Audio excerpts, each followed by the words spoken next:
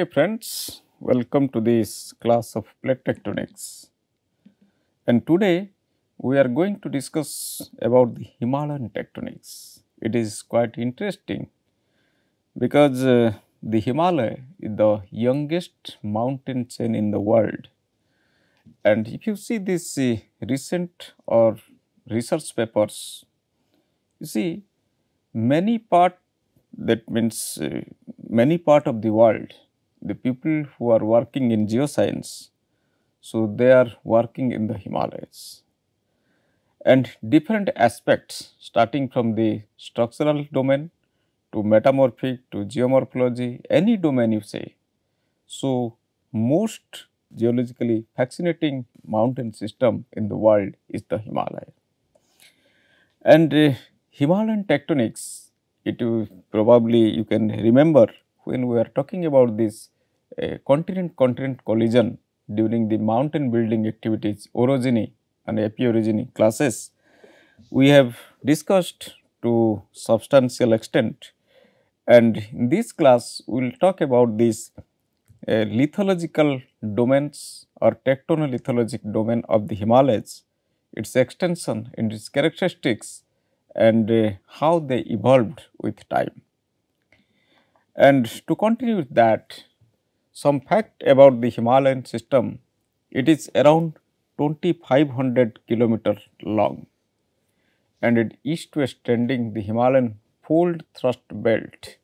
Here you say it is a fold thrust belt, different type of fold, very eye catching fold you can see in the exposure sites, and additionally different types of fault starting from normal to reverse strike slip in mega scale faults and thrust you can find in the Himalayas. And as a consequence of this continent collision, we know this the Indian plate and Eurasian plate, they collided together around 55 million years ago, and which the Himalayan system was evolved. So, this is the geological map by in 2005, and you see the different lithotectonic domain of the Himalayas are exposed. So, this blue color, that is indicating the Indus-Sampo melange zone, and this pink color, this is the Tethyan Himalayan sequence. Then we have greater Himalayan crystalline or higher Himalayan crystalline, then we have lesser Himalayan sequence, and we have sub Himalayan sequence. So, mostly the Shivaliks, and below that is the Indo-Gangetic foreland basin. So, this is the broad tectonic domain of this Himalayan system, and around 55 Ma this journey started, this collision started. So, and we know the structure related to this tectonics, and that is collisional tectonics, it depends upon the prior tectonic rheology of these continents associated. And we know this Indian plate, it is more rigid and robust.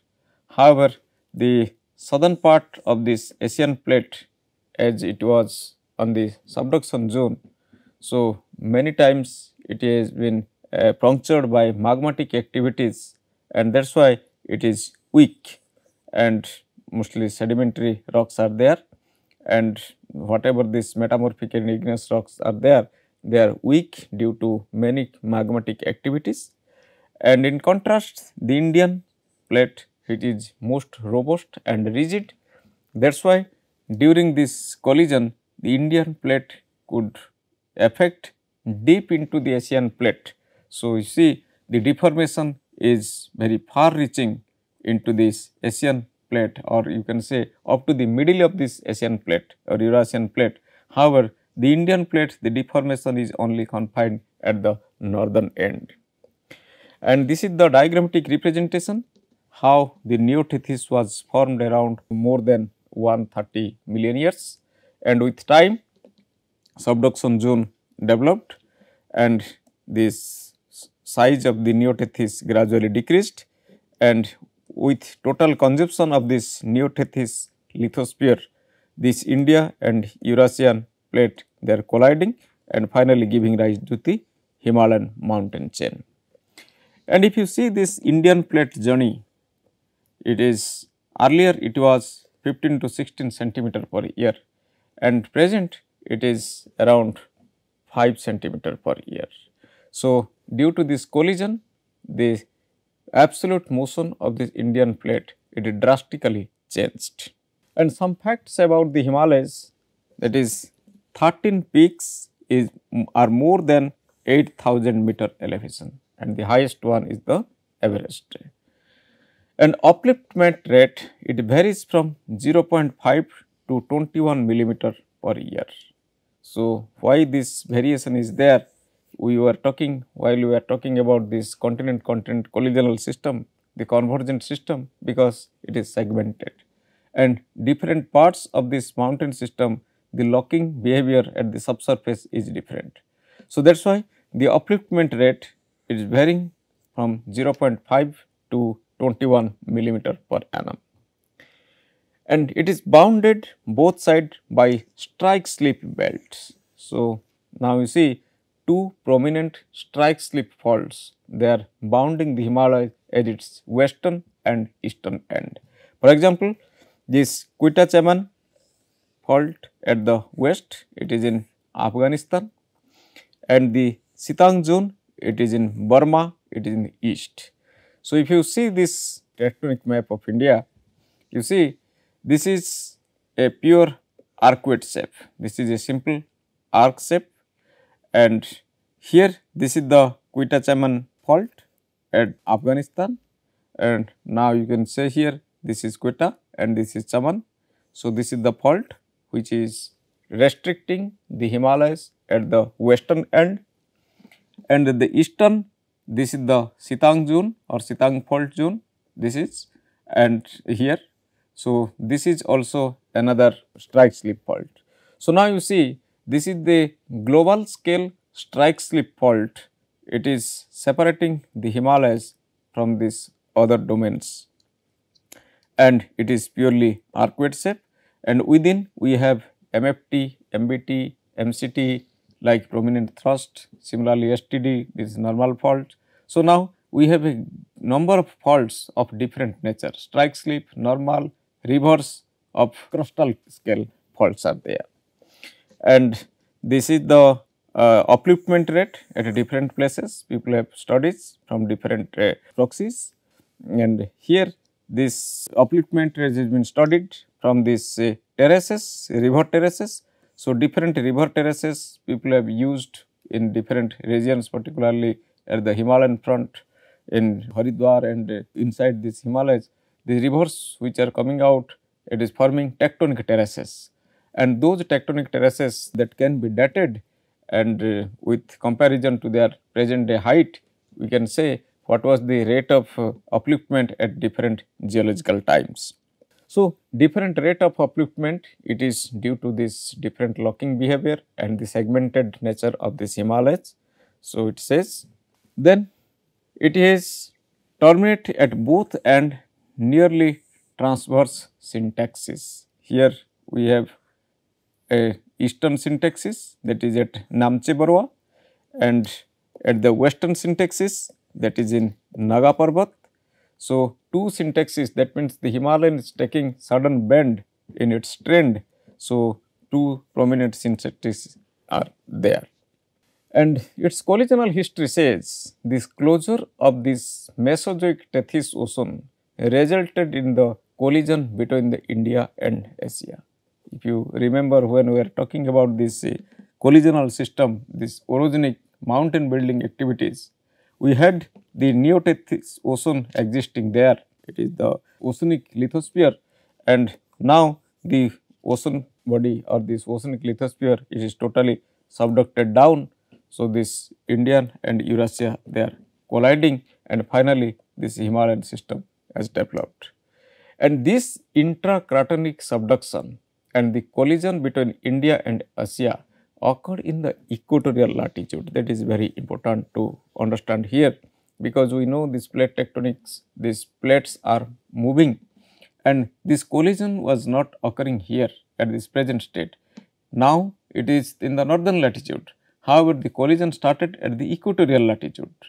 So, that means you can see how much distance the Indian and Eurasian plate has travelled from this 55 million years up to now.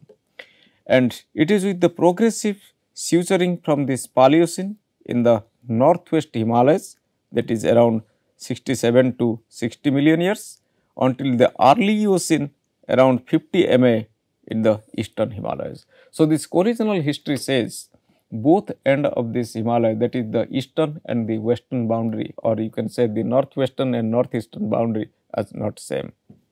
The collision started first at the northwestern boundary around 67 to 60 MA, but in the eastern boundary it is around 50 MA.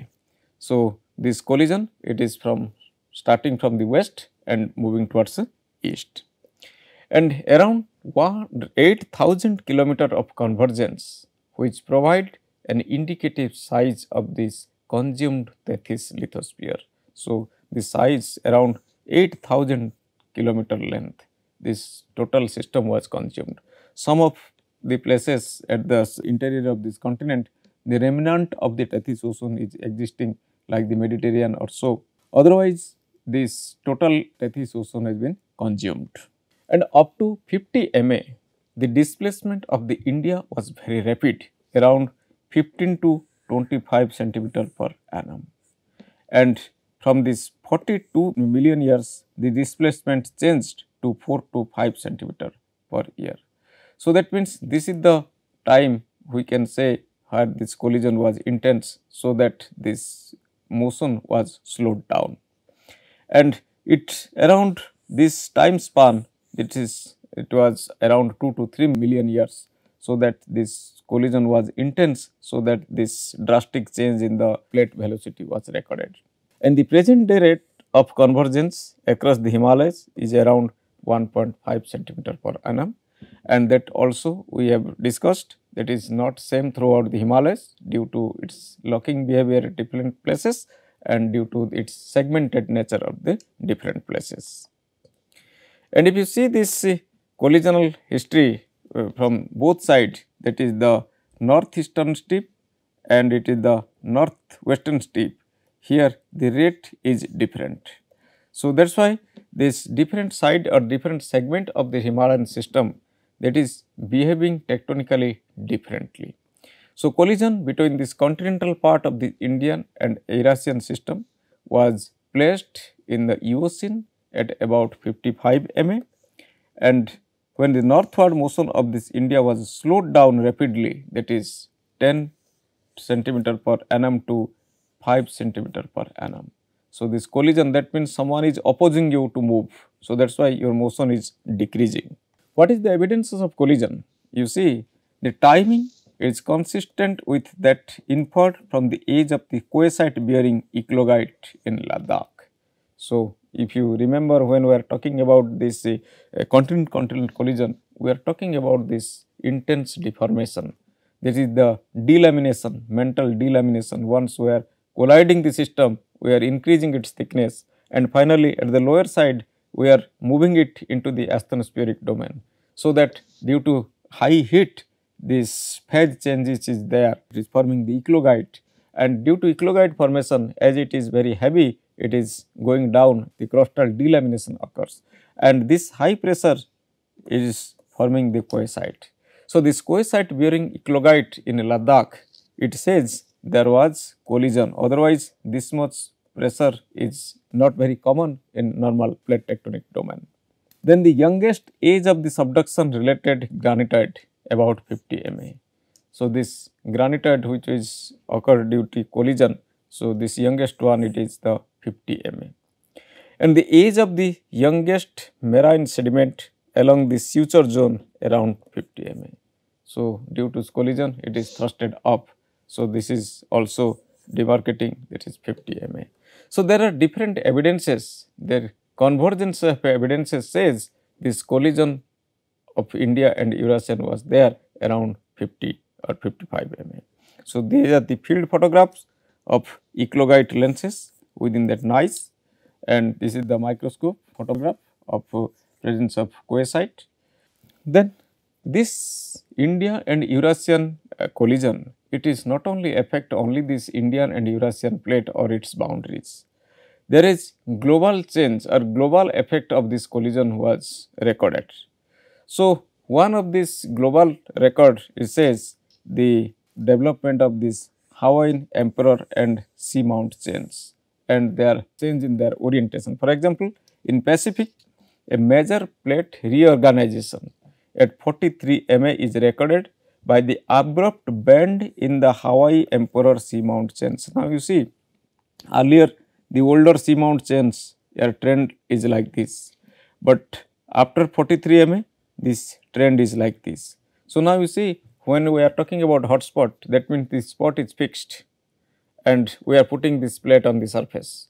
So, earlier this plate was moving like this, but now this plate is moving like this. So, that means this change of the orientation of the seamount chains, it is coinciding with the India-Asia collisional system. And in the North Atlantic, at about the same time, the ridge jump of this Labrador Sea to the Hurricanes deeds east of Greenland. So, that means you see this ridge jump, if you remember when we are talking about the divergent plate margin system, we are talking about the ridge jump, how the orientation of a ridge is readjusted with the change of this Euler's pool or change of this plate motion. So, this ridge in the Greenland, that was ridge jump was recorded, this change of orientation of this mid Atlantic ridge was there during this India-Asia collision. So, thank you very much. We will meet in the next class. We will continue discussion about the Himalayan tectonics. Thank you.